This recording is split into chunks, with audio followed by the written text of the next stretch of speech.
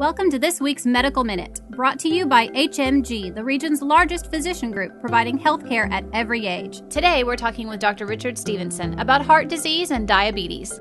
Heart disease is the leading killer among men and women in the United States.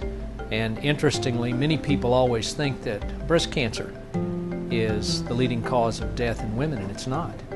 It's coronary artery disease. If you have diabetes and you've never had a heart attack, you have the same risk of having a heart attack as a person who does not have diabetes who's already had one heart attack. But you have to be your own expert on diet and the number of calories that you're taking in each day.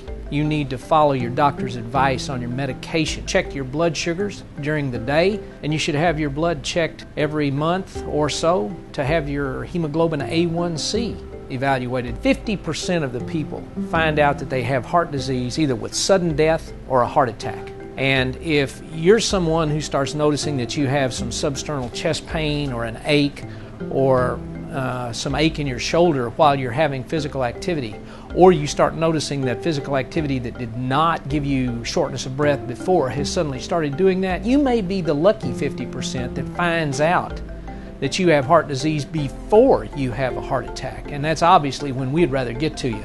With our capabilities in the cardiac catheterization laboratory with stent placement to ward off a heart attack and perhaps even ward off having to take it to the next level, which is what I do, and that's coronary artery bypass surgery. But if you have to have coronary artery bypass surgery, I always emphasize to people, you're not having to have it, you're getting to have it. Because there was a time, and it wasn't that long ago, when we really couldn't do that.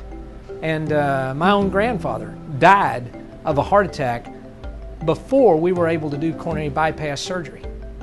So you're not having to have heart bypass surgery, you're getting to have it. And it's going to prolong your life, it's going to improve your quality of life. It's going to allow you to live while you're alive. Make sure your doctor is a member of HMG and ask your doctor to send you to St. Bernard's.